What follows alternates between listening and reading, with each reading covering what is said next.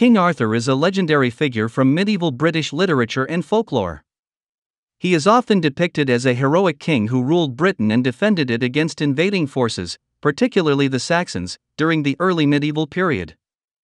According to legend, King Arthur gathered a group of noble knights known as the Knights of the Round Table, who embarked on noble quests and adventures in the service of justice and chivalry.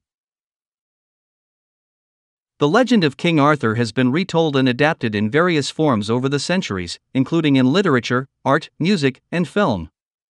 However, the existence of a historical figure matching the legendary King Arthur is a subject of debate among historians.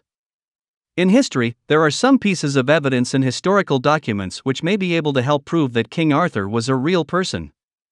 Here are a few examples. Some early Welsh texts, such as the Historia Brittonum attributed to Nennius and the Annals Cambriae, which means Annals of Wales. They contain references to a figure named Arthur who is described as a warrior or military leader. These texts are some of the earliest written references to Arthur, and they are thought to date from the 9th to 10th centuries. Also, some archaeological sites in Britain have been associated with the Arthurian legend. For example, Tintagel Castle in Cornwall was a prominent fortress during the early medieval period, and it has been linked to Arthurian legend by some scholars. Moreover, some medieval literary sources, like Geoffrey of Monmouth's Historia Regum Britanniae, which means History of the Kings of Britain, and the Arthurian romances of Chrétien de Troyes.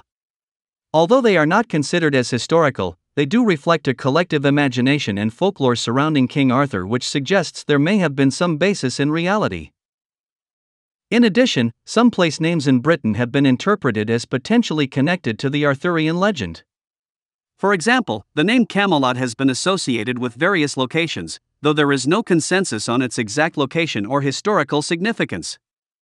It's important to note that these pieces of evidence are not considered as some strong forms of evidence. They are fragmentary and subject to interpretation.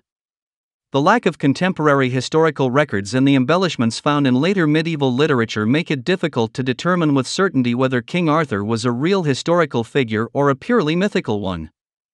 As a result, the answer, like the elusive Grail itself, remains hidden in the shadows of time, is still waiting to be discovered. Or it may probably never be solved.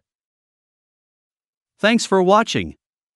If you liked the video, please hit the like button or subscribe button for more interesting topics.